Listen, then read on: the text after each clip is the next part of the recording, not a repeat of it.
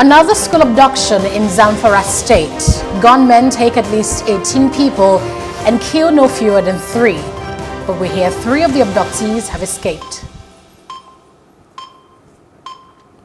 President Muhammadu Buhari signs a petroleum industry bill. The Senate applauds the action, but the Pan-Niger Delta Forum criticizes its provisions.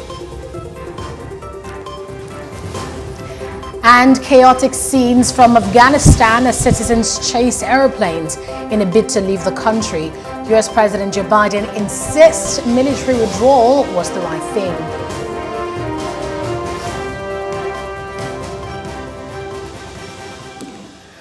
And thank you for joining us on The Breakfast on Plus TV Africa. I am Annetta Felix. And I am Osaogi Ogbon. Yes, we do apologize for bringing the show a few minutes behind schedule, but the great thing is that we're ready to unpack all the events that have occurred in the past few hours in Nigeria. Let's begin with the biggest story in the country right now. That's that the president has assented to the petroleum industry bill.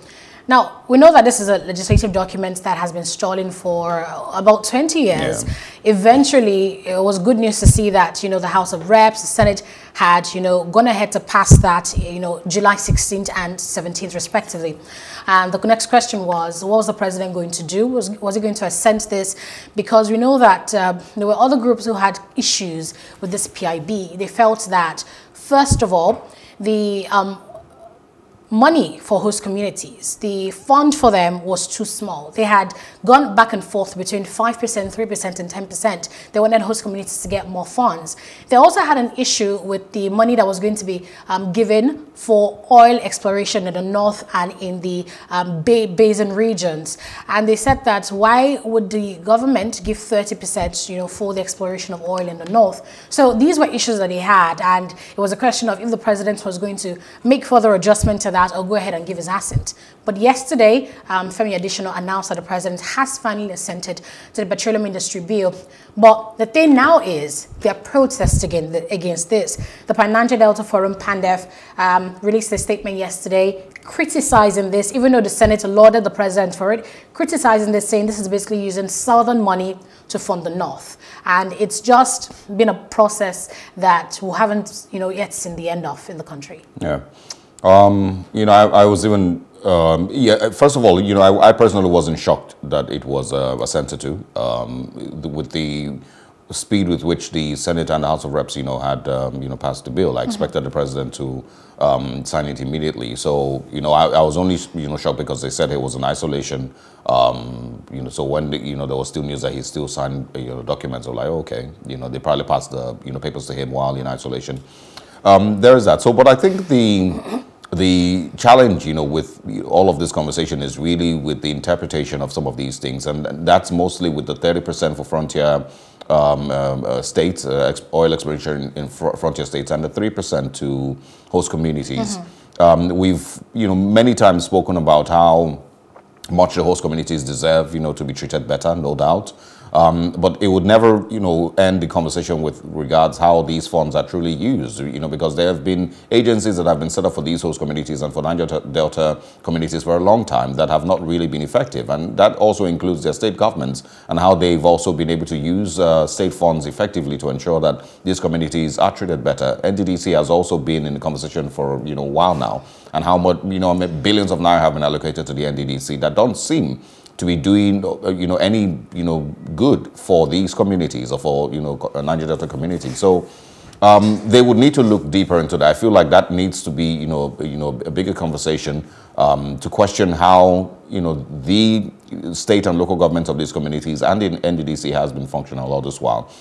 There's also the interpretation of the 30% for frontier states, which has been interpreted as 30% for oil exploration in the north, and like you also just mentioned, the way PANDEF had described it, it is, using money from the south, yes, to the north. The 3%, of course, there needs to be proper explanation for that. I hope that we be able to have a longer conversation about that today. The 3%, if it is where it is really coming from, I think there is some clarity that needs to be put out with regards where the 3% for oil communities, for host communities is coming from, and also where the 30% that has been mentioned is coming from. And what exactly are these frontier states? Are they northern states, or are they, the river basins across Nigeria? I watched an interview yesterday where someone from KPMG tried to explain that there's many river basins across Nigeria, that Nigeria also needs to move away from just oil exploration in the Niger Delta alone to be able to explore oil in other parts of the country. There's the Owina River Basin, there's Oshun Basin, there's Niger Basin, I believe. There's many other places that possibly have oil reserves that we should be able to tap from to increase our production capacity in the country. Yes. So if you put that out, that way, it then, starts to make a little more sense. But if the narrative is that, oh, it's just moving money to the north for oil exploration, then, it might seem a little fraudulent. Bear in mind that Lake Chad also, you remember that they discovered that there was, some oil in the Lake Chad Basin that had been mentioned by the current administration. If it is oil that can be explored or can be, brought out or not, we still don't have clarity on that. So that's where the conversation is, and sometimes, you really need to look a little deeper and see whether these complaints are, just politics or selfish interests, or they truly have a basis. Yeah, exactly. So that's what I would quickly just chip in. Okay, so yes, these documents can be lengthy, involving lots of considerations, and one of them addresses where exactly your question. You asked where would these monies be coming from? The 10% that should go, the 10% which has now become 3% that should go to host communities, as well as the 30% that would go for the exploration of oil. Now, in Section 9, Sub 4 of the P.I.B, it reads that the Frontier Exploration Fund shall be 10% of rents on petroleum prospecting licenses and 10% on petroleum mining licenses.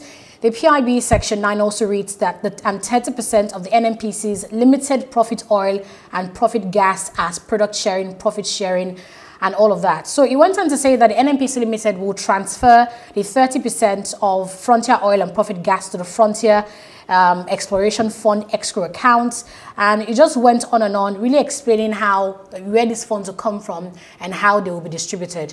But the fact remains that the Pan-Niger Delta Forum and other stakeholders and leaders in these areas where oil is basically say that these controversial sections of the bill should have been discussed, should have been thrashed out before the president went on to assent it.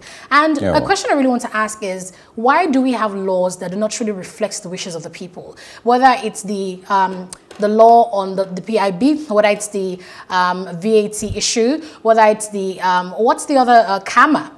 I feel that, or not even what I feel, what it should be is that when you make laws, it should reflect everything that the people want. The wishes of the people should be considered, stakeholders should be consulted before you go ahead and make a law. Because why do you make a law that people would oppose? People should be able to obey it because this is something we all agree to. That's why we're a democracy. We all have voices and should be able to contribute to that process. But you make laws, CAMA, P.I.B, whatever it is, people believe that some sections are controversial, we do not agree with it, and rather than trash that out, you go ahead and just pass it. And then that's why you have so much opposition to those, I agree laws. With that. Let's move on to our next story now. We know about the sit-at-home order by the IPOB, the Indigenous People of Biafra, the proscribed group that has been described as a terrorist organization by the Nigerian government. They had, ordered a sit-at-home because their leader, Nnamdi Kanu, had been arrested allegedly in Kenya, returned to the country, and all of that. The trial is set to hold later this month. So the agitation really was for Nnamdi Kanu to be released, and one of their aims to achieve that was ordering everybody in the Southeast to sit at home every Monday, till he's released. And they've tagged it Ghost Mondays. We saw how that almost affected exams, NECO exams in the country. But the issue here is we saw a fire incident in Shell in Imo State, where at least 6 people have been confirmed dead. So trying to to make sense of this, residents of Imo State said this is definitely unconnected or not unconnected to the sit-at-home order. That the IPOB members were enraged that, this staff of Shell Company had, flagrantly refused to obey the sit-at-home order, and that's why they went in there and set it ablaze. And really lots of questions regarding security. What really is the government doing regarding the sit-at-home order? What's the role of the Ohanese Indigbo? How exactly is the general mood of the people in, the Southeast, and what really will be done about it? Because what we see is a proactive system where things happen and then the government go on to say that, oh, we'll do something about it, or the police say we're on the trail of the suspects. But what could have been done to protect installations and facilities in those regions, before things like this happen? Oh, well, to that, I just lost my train of thought now. The IPOB, and the last time we had this discussion, I think I remember that I asked, what do they hope to achieve with, asking everyone to sit at home, and how in God's earth do they expect that the, current administration would say, oh, people are sitting at home in the Southeast, so let's release Nnamdi Kanu. It has zero effect, on his case or on his trial. He will go to court.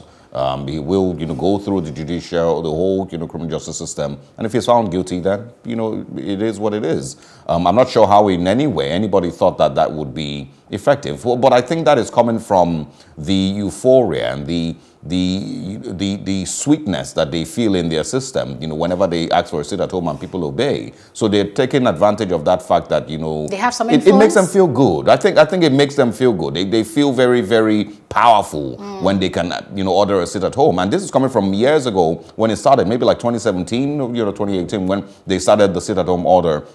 I remember I was on radio then, and I was asking, everybody, I had the same conversations, and what's really the use of this sit at home, and when you also ask people to not vote, what's the use? And I realized, from some of those, comments, that it's really just the sweet feeling they get that they can give an order and people will obey. Because this has no effect on Nnamdi Kanu's trial. It has zero effect on the federal government's, trying Nnamdi Kanu. So they would continue to, do these things and enjoy. It's just to the detriment of the people of Absolutely. Because your students suffer when they can't sit for exams. So they will continue. Businesses suffer. So they will continue to enjoy that thing, and that's one of the points that people would throw out when they say when you give a person who has been claiming freedom fighter for so long, you finally give him power, he becomes the oppressor. That he has been complaining about, and that's really what they're showing. If they continue on this path, they will lose every single drop of goodwill that they supposedly had in the past from people of the Southeast and from Nigeria. Everyone who was somehow, somewhere apologetic